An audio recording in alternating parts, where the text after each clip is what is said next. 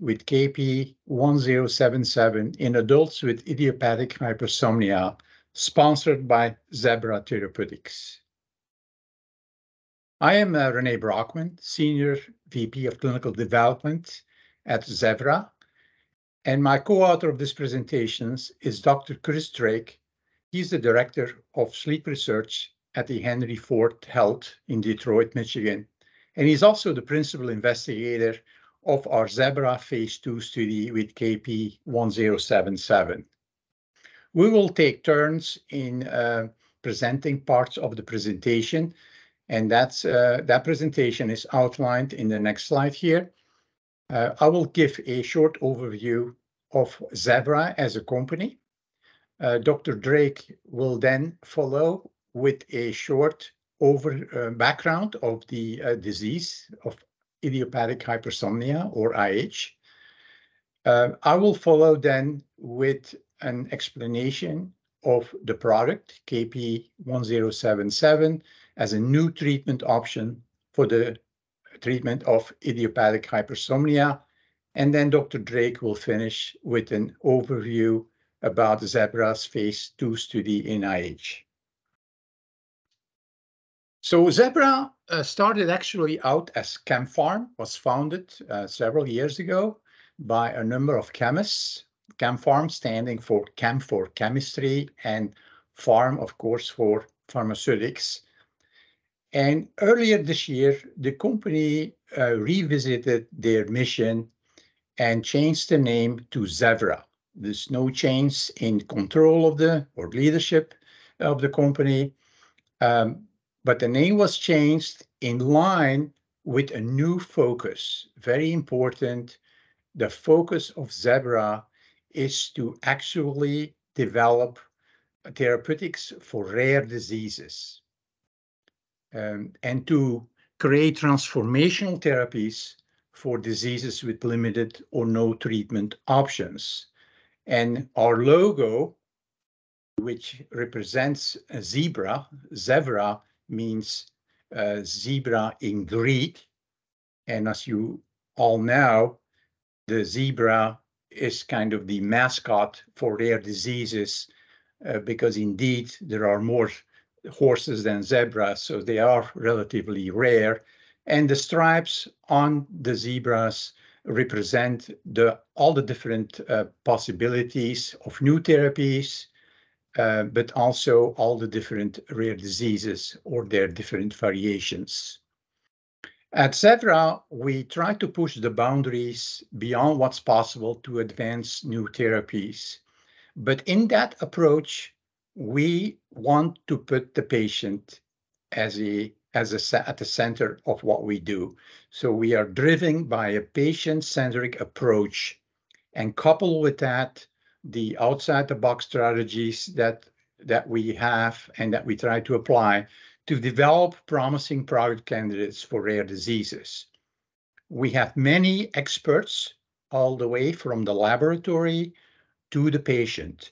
They include scientists, patients advocates, development strategists, medical, pharmaceutical, commercialization specialists, and business leaders, all with a proven record of bringing new therapies to patients.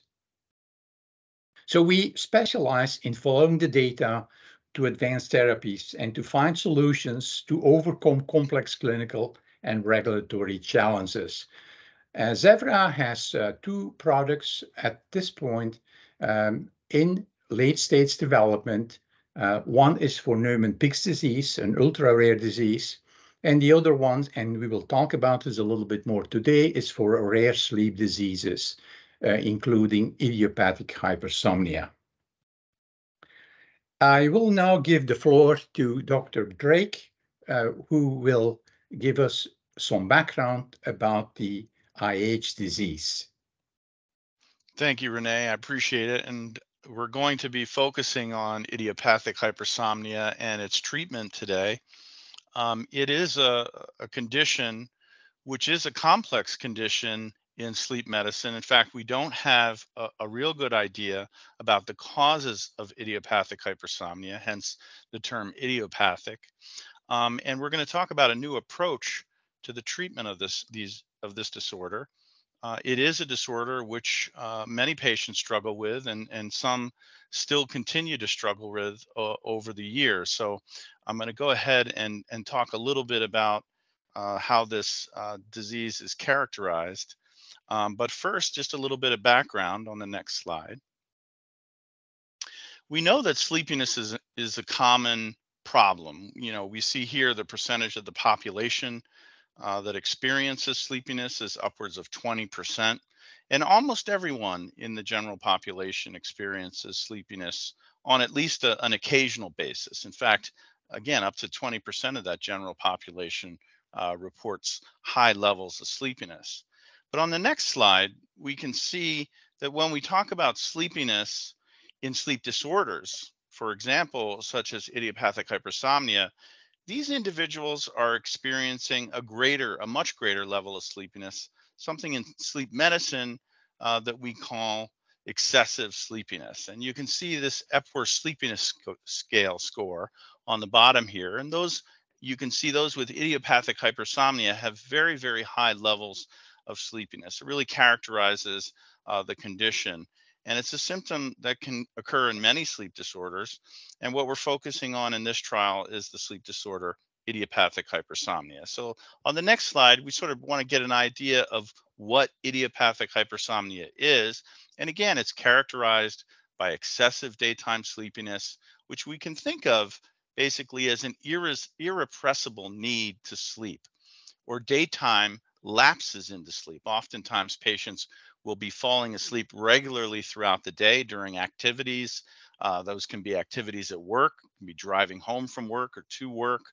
And that's a very, very difficult symptom, a medical symptom that these patients deal with, and one of the most important in this disorder. Patients will oftentimes report something we call sleep drunkenness or sleep inertia, which is really a prolonged difficulty waking up, particularly in the morning. When you have frequent re-entries into sleep, individuals have a very difficult time maintaining wakefulness during the initial hour or so of waking up with confusion, waking up with some automated behavior that may not recognize, and oftentimes some irritability goes along with that.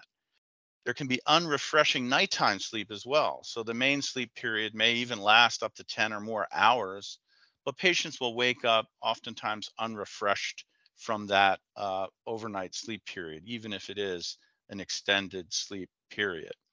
There also can be, in addition to the unrefreshing nighttime sleep, unrefreshing naps. So because of the excessive sleepiness that these individuals are experiencing, daytime naps, which can last, well over an hour, tend not to be very refreshing, and the patients really don't experience a benefit in improved alertness from prescribed or scheduled naps that they may be experiencing during the day. And so that can also go along with some cognitive dysfunction. So you have some impaired cognition, things like brain fog, problems with memory and attention. Patients often report their mind going blank for a period or two, and making mistakes in very habitual activities that they may be very used to on a regular basis. So next slide. One of the consequences of idiopathic hypersomnia, and in fact many sleep disorders, is excessive sleepiness can be a major risk factor for drowsy driving and automotive accidents. And so this is one of the main reasons why it's very important to treat this disorder. Patients are suffering during the day, as we mentioned, and they're also at risk for automotive accidents. And the National Highway Traffic and Safety Administration has estimated that even between 2005 and 2009, drowsy driving is responsible for an annual average of 83,000 crashes, 37,000 injury-related crashes, and oftentimes these are highly severe crashes, and some can even lead to fatalities. Up to 6,000, it's estimated, fatal crashes each year may be caused by drowsy drivers, including patients who are suffering and continue to suffer with excessive sleepiness related to idiopathic hypersomnia. Next slide.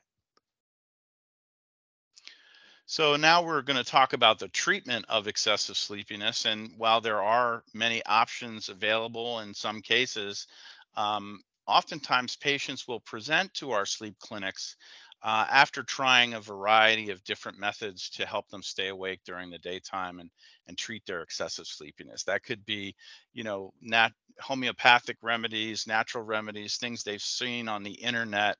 Probably the most common way that individuals try to treat their excessive sleepiness is by the use of caffeine. We can see a little strung out cat here, and they're really telling themselves they got to cut back on the caffeine. One of the problems with caffeine is you develop a tolerance to it and you increase doses, and that can interfere with nocturnal sleep as well.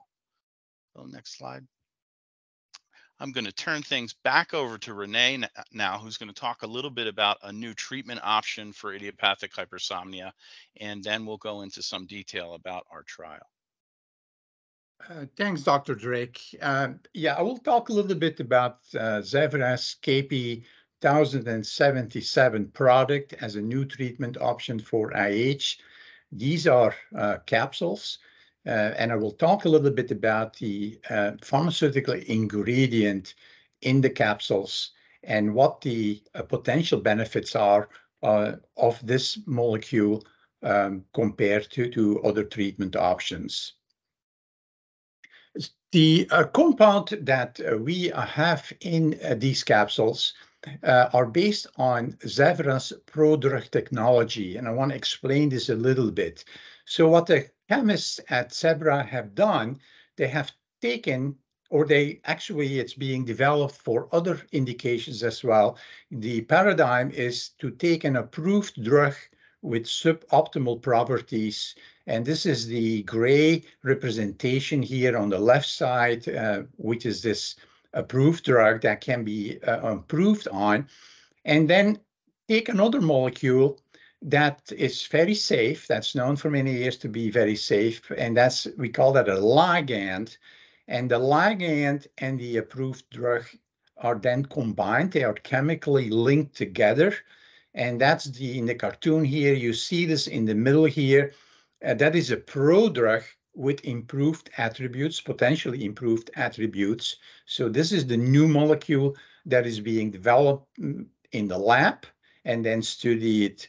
And what happens is, if you take this prodrug, you take it following ingestion, normal human metabolic processes cleave the ligand and release the active drug. So this is all being developed, and this is all being designed such that if you take it orally, that on the right side here, that the ligand comes free from the active molecule, and then the purple part gets then absorbed and is in the bloodstream and goes to organs where it does the same thing that the original approved drug does. And in order to this general scheme, in order this to apply this for the drug we have at hand today, I show this here on the next slide.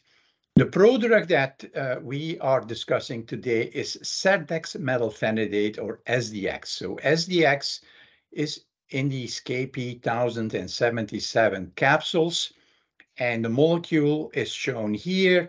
In the purple part, which is the active drug, is dexmethylphenidate or D-methylphenidate or DMPH.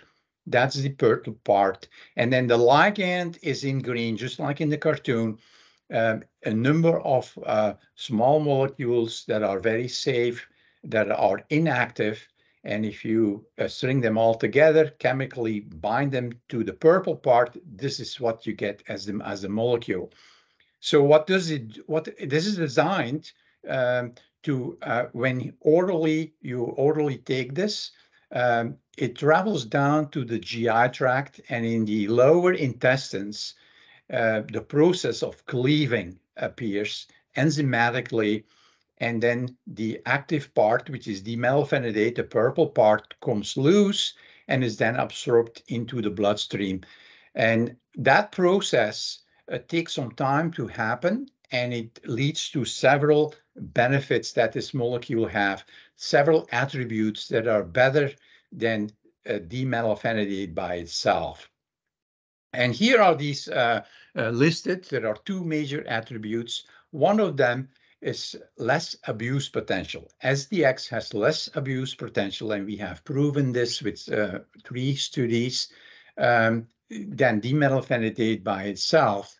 And the reason for that is that the prodrug itself is not active, so it needs to travel down the intestines in order to be liberated. So if you're going to take the molecule by other ways, like abusers just snort their drugs or they inject it, it will not work. It needs to go through the GI tract. And also, you have a unique pharmacokinetic profile. And for those of you that are not familiar with pharmacokinetics, what is it? Pharmacokinetics, or PK for short, is the drug's study, the drug's journey through a person's body.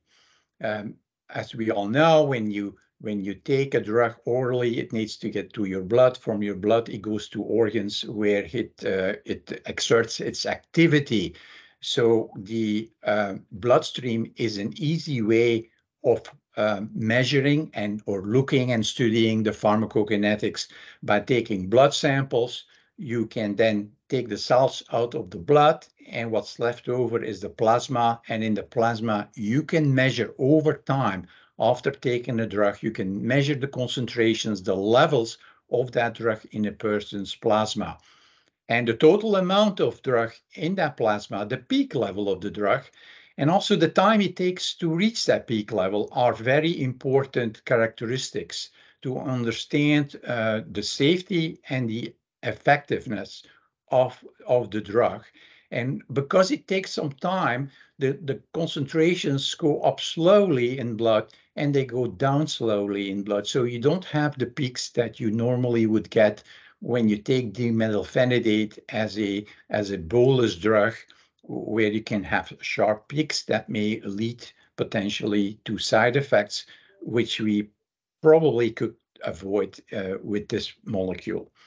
So SDX, as part of KP1077, is in clinical development for idiopathic hypersomnia and narcolepsy, and we have 2 active INDs with the FDA to continue our studies in patients with these diseases.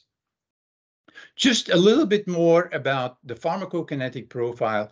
And so this shows you the pharmacokinetics of SDX-derived D-methylphenidate. So SDX itself, unchanged, is not active. It needs to set free the DMPH, and that's what we are measuring here. So you can see on the y-axis, we're measuring the concentrations, and on the x-axis, you have the time. And this shows the profile after multiple doses, multiple daily doses of once a day. And this is one of the regimens, the dosing regimens that we are exploring in our phase 2 study that Dr. Drake's going to talk about it later. And one of the treatment regimens is once daily, just before bedtime. And this has an example. If a patient goes to bed at 10 p.m., it takes his dose, as you can see on the arrow on the bottom there, takes a dose at 10 p.m. And you can see that the first 4 hours, there are not a lot of increases in the concentrations of the active compound, and then it starts to go up. And again, that's related to the fact that we have a prodrug and it needs to get into the lower intestines. So the levels go up, and the peak then occurs around waking the next morning between 6 and 8 a.m. And if patients go to bed earlier or later, if we make them take the drug before they go to bed, they would still have the highest levels in the morning and the next day. And hopefully, as we will show then in our phase 2 study that's going on, will have probably hopefully a beneficial effect on daytime sleepiness. Now, the other regimen that we are exploring is taking the same dose and giving it twice a day, giving it the same dose split in half. So half in the morning and half at night. So this shows this in the next slide, superimposed of what I just explained about once a day dosing. So this is twice daily.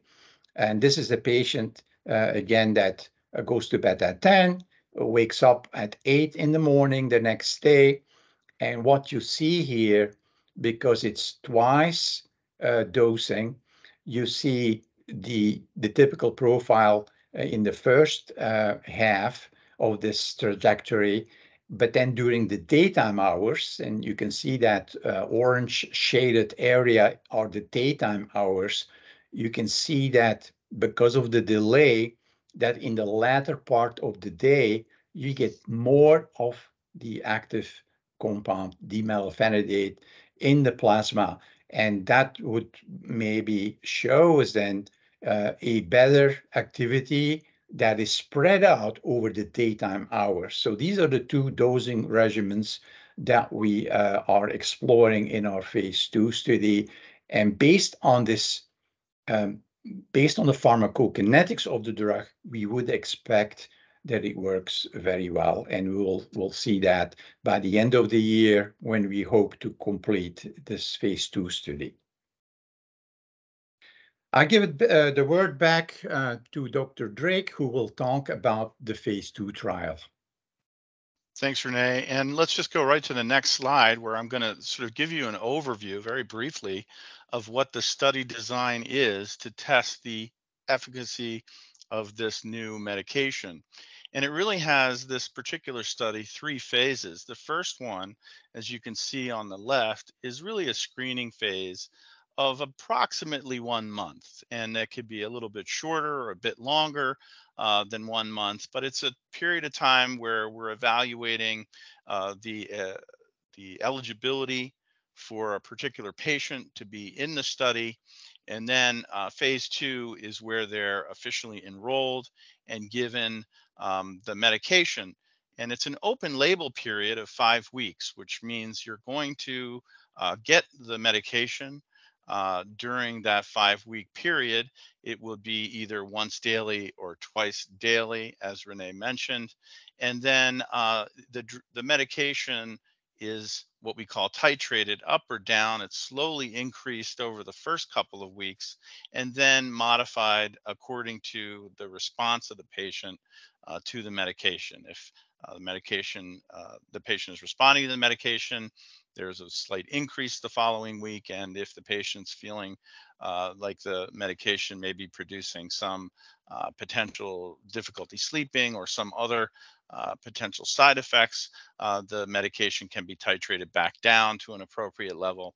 And then once that last week is completed, we go into what's called the double-blind withdrawal period, which is a period of 2 weeks where patients who are on their stable doses of the medication are randomly assigned to either maintain their dose that they were at the end of the 5 weeks, or randomly assigned to placebo. And that placebo goes on, or medication goes on for another 2 weeks. And obviously, there are evaluations of sleepiness throughout this protocol. It's kind of nice. With this protocol, we're focusing on the clinical responses. So patients are not required to sleep overnight in the laboratory. In most cases, that's not required if you've already had a diagnosis of idiopathic hypersomnia. And so most of the time, these are going to be clinical interviews for the therapeutic response to the medication. And you can see a number of the visits here, including a follow-up safety visit after 1 week at the end of the trial. Next slide. In terms of eligibility criteria, oftentimes these trials, in this case, phase 2 trial, can have a lot of requirements for being eligible. We see here, one of the things is patients need to be 18 years of age or older and meet the following criteria. They have to be previously diagnosed with idiopathic hypersomnia. Now, you can have a patient an individual who is not yet diagnosed, but who may have idiopathic hypersomnia and then gets diagnosed by their sleep clinician or other clinician, and then gets referred into the trial after that. And so this is what the screening period is for. And then once the screening period is over, patients are then into the open label phase. Patients have to be able to give informed consent and have excessive daytime sleepiness as measured by sleepiness questionnaires, similar to what we talked about earlier in the presentation. Patients will also have to agree to wash out from all current medications that may affect daytime sleepiness or nighttime sleep.